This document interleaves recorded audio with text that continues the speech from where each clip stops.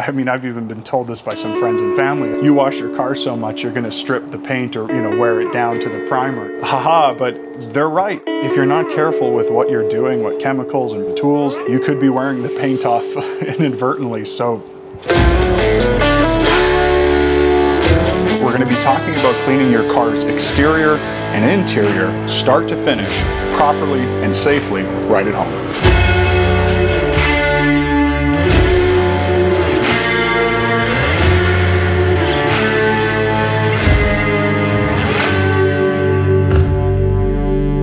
I can't even explain the feeling of just walking up to the clean car, and now it's just that much more enjoyable when you go for a drive.